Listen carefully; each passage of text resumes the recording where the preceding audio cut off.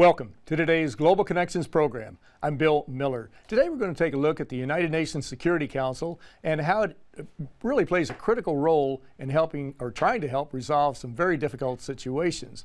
My guest today is an expert on the UN Security Council. My guest today is His Excellency Ambassador Hardeep Puri, who is the permanent representative of India to the United Nations from 2009 to 2013.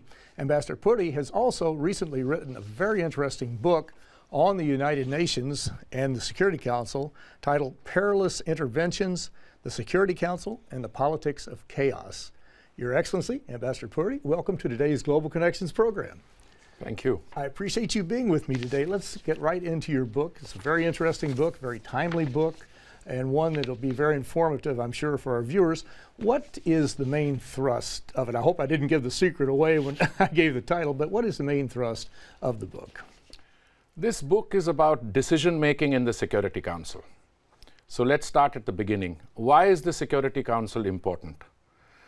It is important because it is the only designated entity in the global system which has the authority to make a determination whether there exists a threat to peace and security.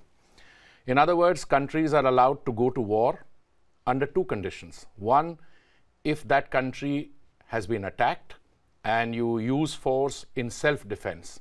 The second condition for the use of force is if the Security Council makes a determination that there exists a threat to international peace and security, in which case the Security Council authorizes what is called, within quotes, all means necessary, which is a euphemism for the use of force. Now, in the case of Iraq in 2003, some permanent members of the Security Council came there and asked for authorization for the use of force because they said that there were weapons of mass destruction and they provided a dossier, but a skeptical Security Council refused to be persuaded. So the military operation in Iraq in 2003 was carried out without legitimate council authorization. It was an operation carried out by the coalition of the willing, and subsequently, as we've discovered, the Chilcot Committee report in the United Kingdom has held Prime Minister Blair guilty in terms of the actions which were taken. They were taken on the basis of false information which hadn't been verified. More recently, the Council authorized the use of force in the case of Libya through Resolution 1973. My book deals with the situation in Libya in the beginning of 2011, with Syria, with the use of force in Yemen, in Ukraine. It also deals with the doctrine of responsibility to protect. So it is a book about the interventions the Council has made, and many of which have gone horribly wrong. You mentioned the Security Council. There are 6 organs of the United Nations. The General Assembly, with 193 member states, basically every country in the world is a member of the UN General Assembly, but their resolutions are non-binding. The Security Council, which is the entity that deals with peace and security and international stability, their resolutions are binding, as you alluded to. And of course, there are 15 members, 5 permanent members to the Security Council of the United States, Russia, China, France, and the United Kingdom. But when they issue a resolution, it is binding on the parties. You mentioned the Iraq War, 2003, is a very, very important event that took place. And at that time, as you so accurately stated, there was a circumvention of the Security Council. I remember Kofi Annan, who was Secretary General at that time, said that of all of his 8 years at the UN, his greatest regret was not being able to stop the Iraq War. That was the one thing that he thought surely was absolutely essential, and we see that that has helped destabilize the Middle East to a large degree. What, before we get off of Iraq, we'll get into Libya in just a minute, what can the UN do to help promote stability in a post-Iraqi invasion? Well, I think Mr. Anand went a step further, if I may. He said, I mean, yes, apart from regret, which he expressed as Secretary General in not being able to prevent the Iraq War, he also, in a speech he made in Geneva, when I was permanent representative there, he was addressing the Human Rights Council. And he very clearly stated in that speech that the action had been taken outside the framework of law. And he appealed to those who had used force to observe the system of law and to adhere to the Geneva Conventions and so on. The difficulty here is that the Council has the decision-making power to authorize the use of force. Not all Council decisions have to be binding, but a decision which has been taken as a result of a resolution under Chapter 7, that has the force of law, and there is authority to use force. In the case of Iraq, clearly, with the benefit of hindsight, the international community, those who decided to use force, were wrong. That was not the best way of handling it, and it resulted in the devastation of Iraq. And that mistake was compounded in the case of Libya. But in the case of Libya, it was authorized. The Council authorized the use of force, but the handling of that force and the arming of rebels, which is another issue my book picks up, the two together resulted in a toxic combination and the unraveling of a country. In the case of Syria, which followed subsequently, the Chinese and the Russians said, well, you have manipulated the Security Council in the case of Libya, and they would not be party to a Council decision. Now, that, in my view, is equally wrong. But the Security Council's effectiveness is essentially based, as you said, it has 15 members. It is based on at least those 5 members being on the same page. Because when you are dealing with a situation which deals with the use of force and threats to international peace and security, there must at least be a common perception. Now, the Security Council has to deal with these cases very carefully. In the case of Libya, I say in the book, with the benefit of hindsight, not only, but because I was a participant in that decision-making, the decisions were not discussed properly. They were not thought through. And it seems now, with retrospect, clearly that some of the countries which wanted to use force wanted to do so because they had regime change in mind. They wanted to get rid of Gaddafi. Now, Gaddafi was not a popular leader. He was unpopular amongst all the 15 members. So what happened is Resolution 1970 went through in February, and Resolution 1973 also went through because few of us abstained. The Russians, the Chinese, the Indians, the Brazilians, and the Germans, we abstained on the resolution. But the way the resolution unfolded, after they got authority to use force, they didn't stop. They went on using force, and that country now stands unraveled. Now, Iraq 2003, Libya 2011, and Syria ongoing. All I can say is that these 3 decisions are entirely or in great part responsible for the creation of monsters like ISIS. Because it is this decision-making which has contributed to the chaos which was already there. That's why the book says the Security Council and the politics of chaos. Let's touch on those 3. I'll just very briefly have a question for you. You mentioned Iraq and the Chilcot Inquiry, which the United Kingdom did. I think it took 7 or 8 years to produce this, to identify exactly what went wrong, why Britain joined the United States. And today, the invasion of Iraq is widely viewed as 2 different items. One, as an illegal invasion of a sovereign country. You mentioned how Kofi Annan viewed it. And today, many jurists, many lawyers, many legal minds view it that way. The second thing with Iraq, a lot of people are saying, why has the United States not done a Chilcot inquiry to determine how information was manipulated, perhaps deformed, there was misinformation, disinformation, that type of thing. So the United States may need to think about having its own inquiry into this. Libya, when the forces went in, they were to set up a no-fly zone, as I recall, and really it was following up on the concept of the responsibility to protect, R2P, which came out of a 2005 conference, or was adopted in 2005 at the United Nations. Talk a little bit about the R2P and how the goal was a very laudable goal, but mission creep came in and it went far beyond what it was intended to be. Brill, you're absolutely on target. You're absolutely right. But the Chilcot Committee was followed in the United Kingdom with what is called a Blunt Committee. It was a select committee of the House of Commons, which has indicted Prime Minister Cameron on Libya. So that has happened. You're right, the United Kingdom has instituted these two inquiries. Chilcot Committee took a long time in seeing the light of day, but the Blunt Committee came out very quickly. In fact, somebody called me from London and he said that, have you seen the Blunt Committee? I said, well, I had written this book a year ago. It's only coming out now. Much of what the Blunt Committee covers is in this book. Now, why the United States does not have inquiry committees like this or commissions? Well, let's be very candid about this. The decision makers who are in power will never institute an inquiry on their own actions. But the president-elect, Mr. Trump, has said on several occasions that the policy on Libya has been wrong. He has, in fact, gone much further than that. My purpose is not to inject myself into the American domestic debate, but if you read my book on, I think, somewhere around page 31 or so, I have covered the rise of ISIS, and I've quoted American figures, very prominent people like Vice President Biden.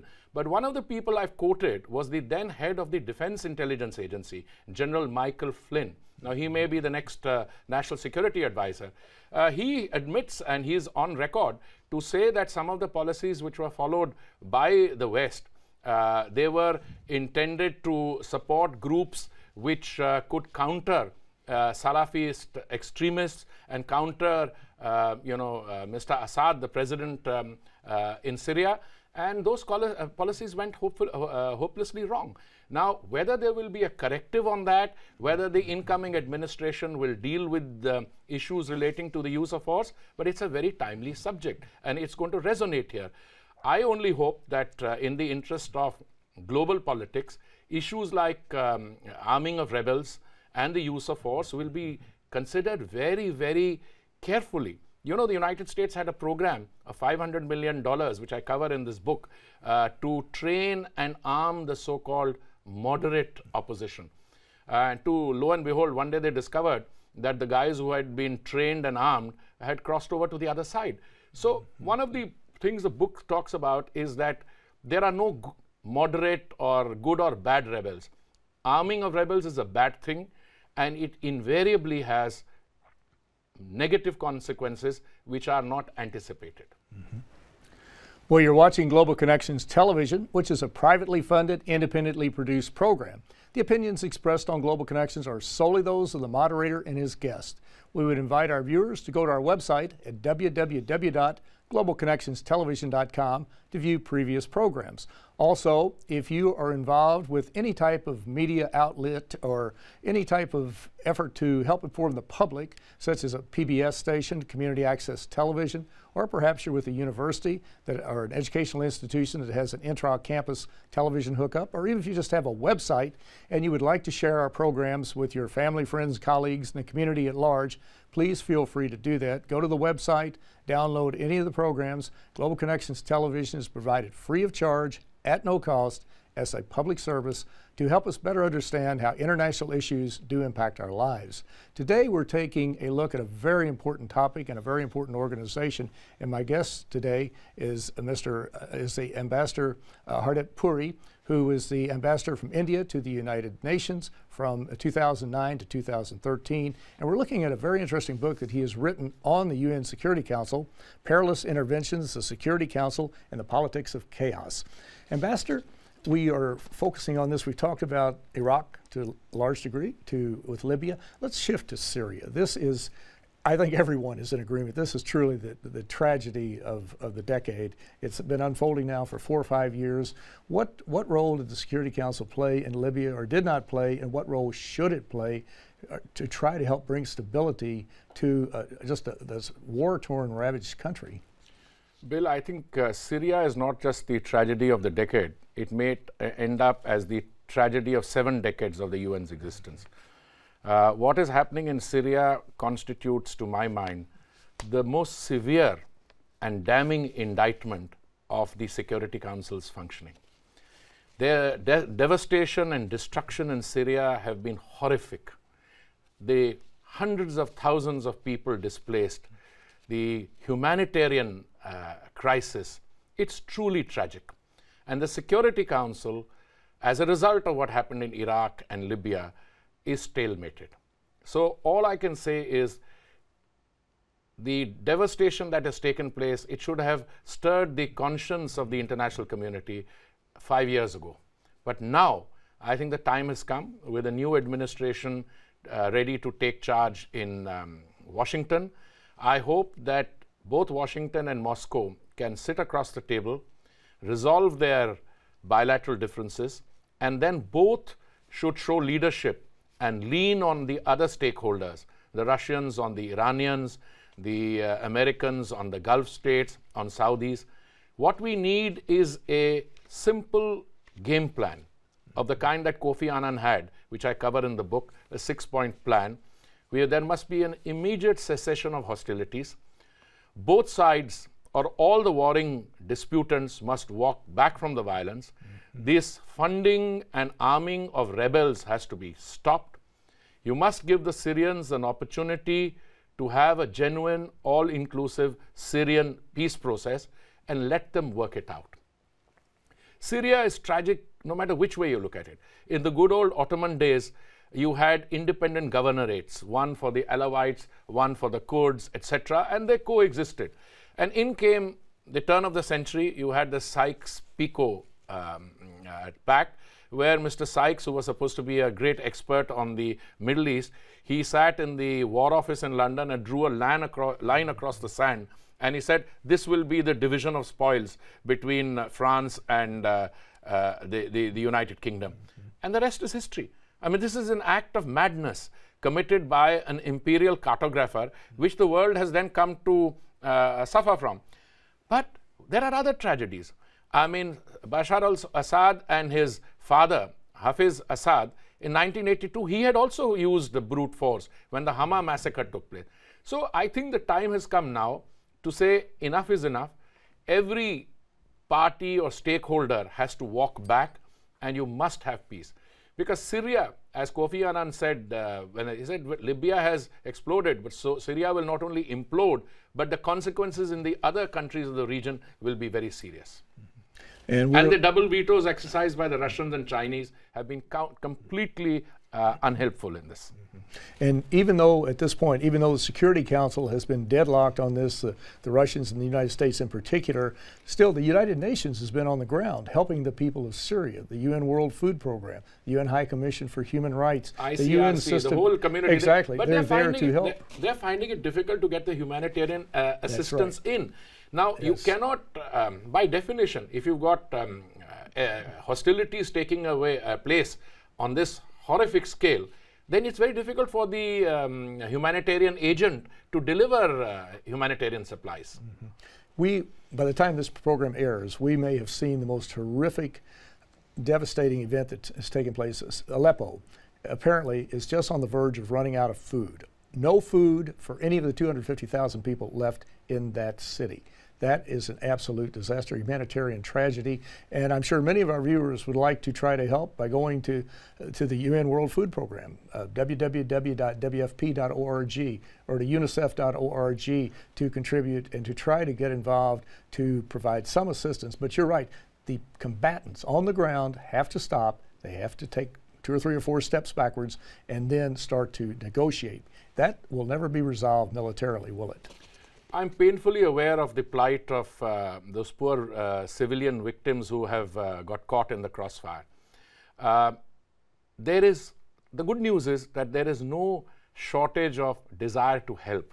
I have no doubt that the different UN agencies, the larger humanitarian family, Médecins Sans Frontières, ICRC, they're all ready, World Food Program. It's not something missing here. Right. It's not that. It is just that you cannot deliver assistance when you've got this kind of aerial bombardment taking place, when you've got people on the ground. And it is probably the most uncivilized and the most brutal military action which the two warring sides are undertaking. I mean, the Assad regime has no compunction. They're dropping chemical weapons or what looks like chemical weapons, barrels from the air. You have people on the ground. Both sides are guilty of war crimes and crimes against humanity. Now, we can look into the rights and wrongs of this later, but you have to bring this to a stop. And unless you bring it to a stop and take people onto the negotiating table and allow the negotiations to take place. The difference in the council was never very much. Everyone was agreed that Assad had to go. The issue simply was whether Assad would step down prior to the negotiating process, or he would step down as part of the outcome which the negotiating process. Now, Gaddafi before him and Assad now is saying that this is a sovereign state which is being attacked by terrorists. Now, it's no longer that discussion. So I think Assad's going is not an issue. But I think both sides should sit down, starting with the Russians and the Americans, and agree to have a proper ceasefire and to put other steps in process so that all the stakeholders then step back. If that does not happen in the coming months, I'm afraid this is going to escalate and involve the world in other crises because of disagreement here. You are an ardent observer of the United Nations. You've been on the inside of the United Nations. You've looked in from the outside. In the last couple of minutes we have, are there any recommendations that you would have as to how to improve, be it A, the Security Council, B, the United Nations organization as a whole? Any organization can stand to be reformed, and reform is a word that you hear quite frequently at the United Nations, but are there some things, 2 or 3 things that the UN can do to help make it a more effective and a more efficient organization? Well, I'm happy that we are ending with that. I mean, reform is a much used and, if I may be permitted to say, much abused term. The existential question that we have to face is the United Nations on its 70th anniversary actually relevant anymore? Yes, I would argue that it has a very important role to play, but is it fit for purpose? And I think the question should be posed in terms of how can we make the United Nations more fit for purpose. Here my recommendation is, please take it away, please take the emphasis and focus away from Chapter 7 and coercive action. Do a little more of preventive diplomacy, of the kind that deals with conciliation, mediation, reaching out to people. But the problem, Bill, is that the UN's budget doesn't have a budget line for prevention. I mean, if you want money in the UN, you have to create a crisis, or you allow a crisis to take place, then you go and ask for money. So there has to be a complete and fundamental shift. Well, I'm encouraged by the fact that the new Secretary General, who has not only been a Prime Minister of his country, but who has headed the UNHCR, High Commissioner he has been High Commissioner for Refugees, a job he has done with great distinction. He is a believer in preventive diplomacy. Whether he will be able to, we will see. But this is an opportunity to reset the moral compass, to go back to utilizing the UN's convening power, to strengthening its moral authority for preventive diplomacy. UN has many successes. The SDGs, the UN, if you look at the normative work it has done, Universal Declaration of Human Rights, what it has done on women's empowerment, the creation of UN Women, SDGs, these are fantastic stories. Where the UN is found wanting is in the area of peace and security, and that's the discussion we are having today. We need more preventive diplomacy there. Absolutely right. And I do hope that all the leaders of the world are listening to our program. They may very well be, some of them are, but you've hit it right on the head, because we do have to have more of that, and to try to circumvent, short-circuit these events, these wars, these political misunderstandings before they get out of control, because once they get out of control, who knows how far they will go. Probably 5 years ago, few people thought Syria would be in the horrible condition that it is today, but we see that it is. But you also brought up a very important point too. Is the United Nations relevant? We hear that quite often, and I totally agree with you. The United Nations is more relevant today than it was at the conclusion of World War II in 1945, because the problems we face today are far greater. They're much more extensive. They weren't looking at climate change in 1945. They weren't looking at Ebola virus problems. They weren't looking at they weren't looking at another Syria. But the idea was to bring these nations together, and the 5 winners, basically, of World War II were going to be the permanent members of the UN Security Council. They would come together as a collective force to maintain peace and security in the world.